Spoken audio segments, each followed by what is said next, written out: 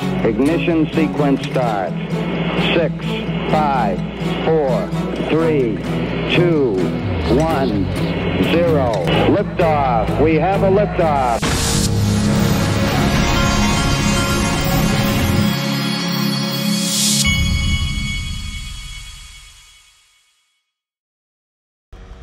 Hey everybody, this is the Digital Asset Investor, and let me tell you what, my 11-year-old, I can't remember if I told you guys, but I sat him down once my 18-year-old had committed to play college baseball.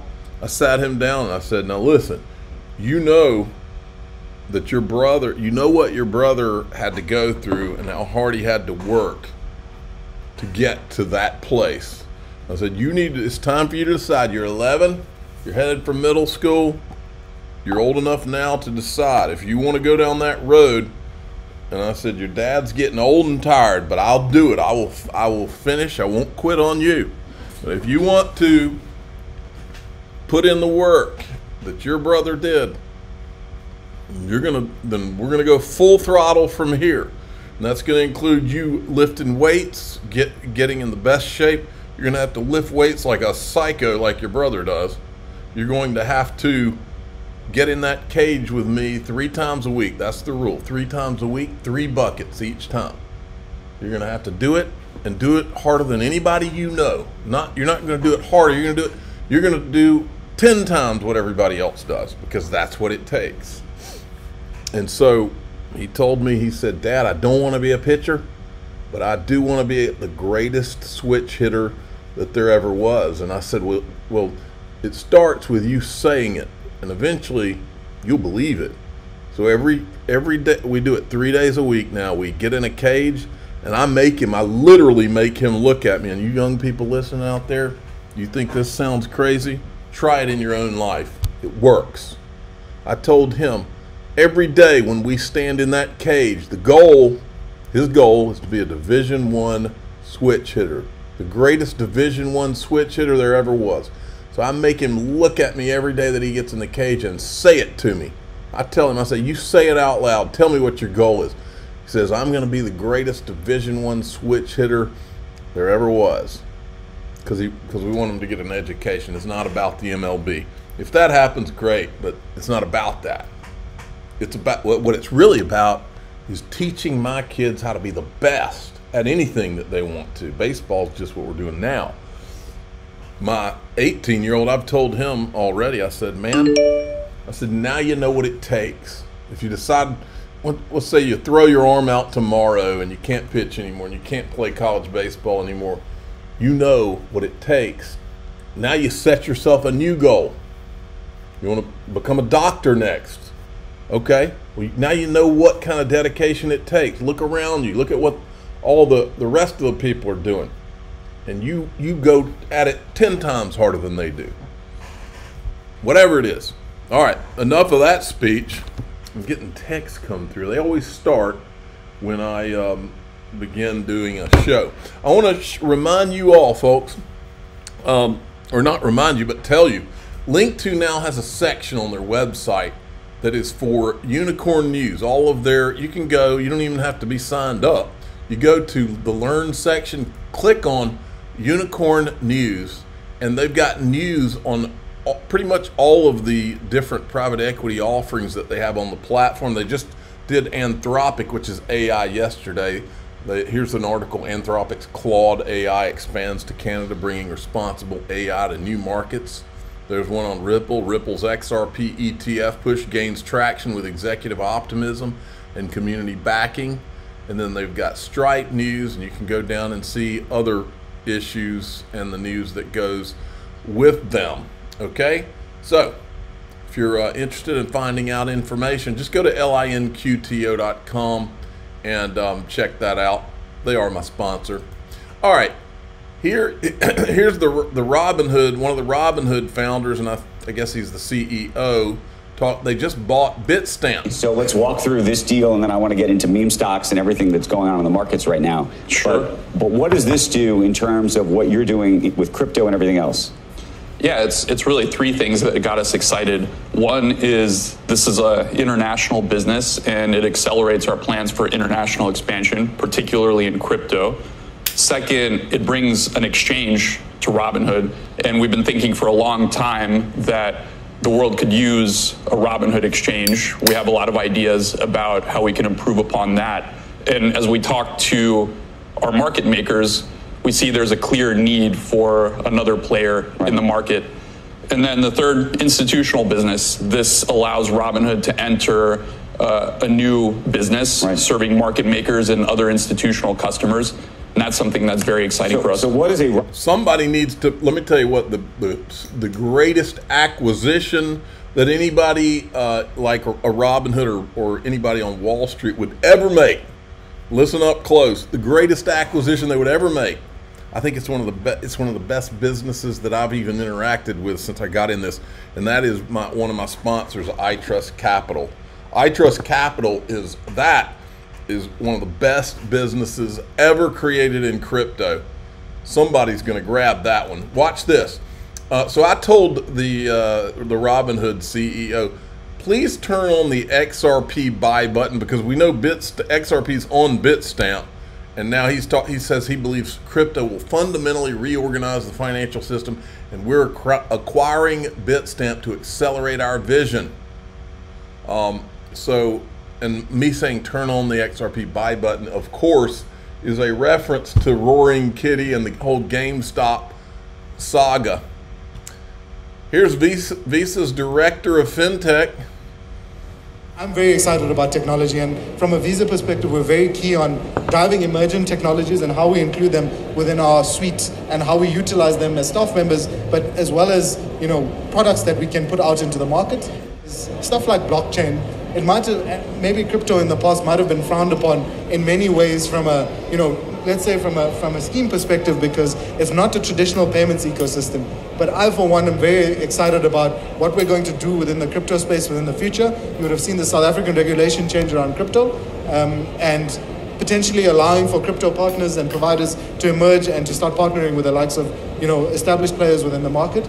But I think also, you know, we're looking at utilizing new ways of driving blockchain and ledger technology in the payments ecosystem and cross-border as well. So, you know, I'll leave it there, but if there are any questions around emerging technologies, I'm happy to chat about it. I'm very passionate about this thing. All righty, and then look at this Dark Defender. I shared the cup handle lately. The zoomed version's below. We had a break in the daily time frame. XRP is inevitable. And that's a takeoff on Brad Garlinghouse. He keeps saying the XRP ETF is inevitable. Dark Defender gets the thumbnail of the day. XRP is inevitable. I agree. And then here's Monica Long talking about it from Bank XRP, an OG. Maybe these ETFs are going to create that opportunity for more differentiation and like more telling the story, or like, you know, peek behind the curtain of like what is happening in this world of crypto, like between Ethereum and Bitcoin and XRP Ledger and others. Like, you know, what's the differentiation? And I guess the natural next question is, do you think an XRP ETF will be next? I do. I think that makes a lot of sense. I mean, one, in the US, XRP and Bitcoin are the only two crypto assets with any kind of clarity. Through the judge's ruling in our SEC case last year, she said XRP in and of itself is not a security. So it's kind of a special asset in the US market in that way. It's also, I mean, it's been a top 10 by market cap. Boy, her and Brad Garlinghouse sure do act like they know something. Then here's Christian Carlo, who was at XRP Las Vegas.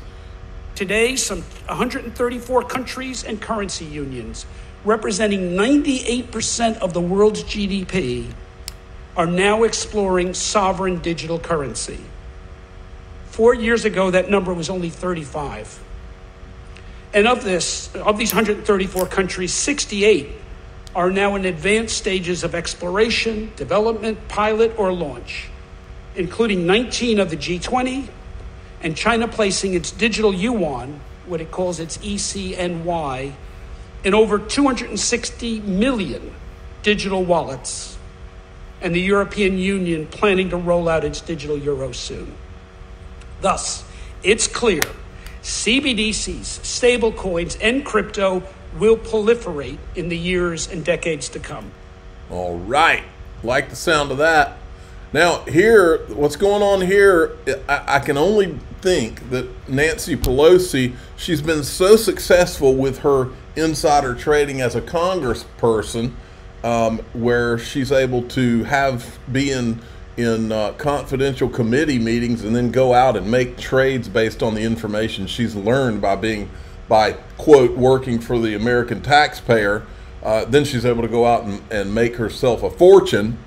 It's not just her, it's a lot of the congressmen. Well, this guy's saying that what he's heard is that behind the scenes, the Ethereum ETF, she's the one that, through one of her friends or colleagues, put the pressure. But Lizarraga, who is the other Democratic commissioner, did not join her in her dissent of this Bitcoin ETF. He voted against it, but he didn't join her in her dissent letter. What's interesting, what I'd heard from other people, was that this could have come from Lizarraga, who spent, I don't even know, a very long time working. She used to be Nancy Pelosi's right-hand man. And a lot of what I was hearing, even leading up to the stuff, was that Dems in the Senate and the House were getting really concerned with how the crypto polling was showing up and how many people own it. Okay, then Eleanor Terrett, there's this. New American Securities Association is suing the SEC for a lack of transparency surrounding its enforcement actions and failing to respond to Freedom of Information Act requests. Stuart Alderati jumps in. I am once again asking how many tax dollars have been wasted through failed efforts by Gary Gensler's SEC to expand its jurisdiction beyond what the law allows.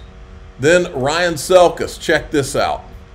Anthony Scaramucci, who I don't think is a good guy, and also he did this with Kristen Smith, who is the Blockchain Association. That's the same Kristen Smith who never, not one time ever, did the Blockchain Association stand behind Ripple in that lawsuit. They never mentioned ETHgate. They never said the word. We were all over her butt for 2 years. We were all over her. She was never supportive, not once. The Digital Chamber of Commerce came around, but not her. So I don't consider her to be a good guy in crypto either. But Anthony Scaramucci, see, these people it's like they've been on the bad guy side, and they're just hoping and pleading, and they're praying that the people that have been running Operation Choke Point 2.0 are going to somehow come around. I really hope the Biden campaign is listening. There's no need to make this unenforced error.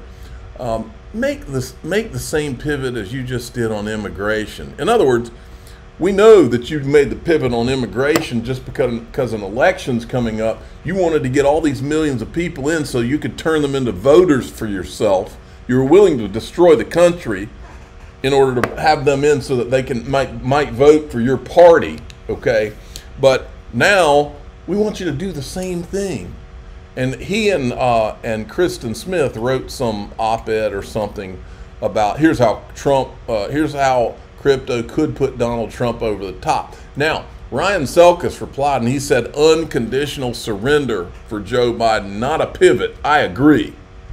We can have Scaramucci and Mark Cuban negotiate the terms, your team. And I retweeted his, and I said, Gary Gensler fired is line number 1 of the surrender.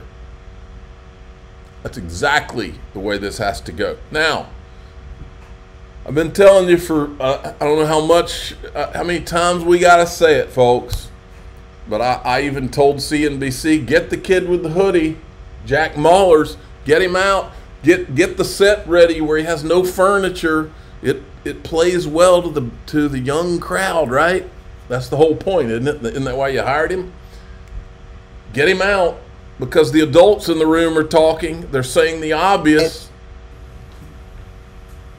Yeah, I mean, I think our investment thesis is that this sector is just not going to be around in 5 years. Bitcoin mining is one of the stupidest business. The Bitcoin mining sector. He's not talking about crypto or digital assets. He's talking about the mining. I've told you, I've walked in one of those freaking stupid, those cargo carriers that have all the mining things, some company.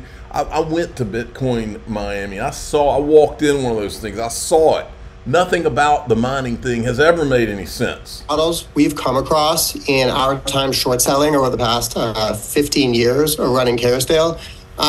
Basically, barriers to entry are zero. Companies from all over the world can buy these ASICs from China, take them next to a waterfall in South America and get much cheaper access to electricity and be a lower cost producer. And basically, if you look at the economics behind all the Bitcoin miners in the United States, they don't make money. They just issue shares to pay themselves, a healthy stock comp and buy more ASICs and, never really generate a return. And the whole thing is sort of a scam. And we sort of published on Riot today, plan to publish on more, as this whole sector ultimately goes to zero.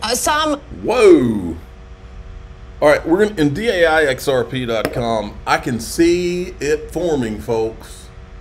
We've been surrounded, I've said it 1,000 times, we've been surrounded by evil for at least, I think it's decades, but the last 5 years, it's like the evil, all these people, I can't say much out here. It's like the evil, they hit the accelerator on the evil. We're going to talk about that. And I'm telling you, my gut's right 99.9% of the time. And I'm going to tell you what I think is about to happen. And I think it's glorious. I'm the digital asset investor. I'm not an investment advisor. This is for entertainment purposes only. Please subscribe, hit the like button, tell your friends and family. I think it's about to be on like Donkey Kong in a lot of good ways for the good people of the world and of this country. And I think these evil SOBs are about to go down in flames, and I'm going to talk about what it is I'm seeing. Here we go.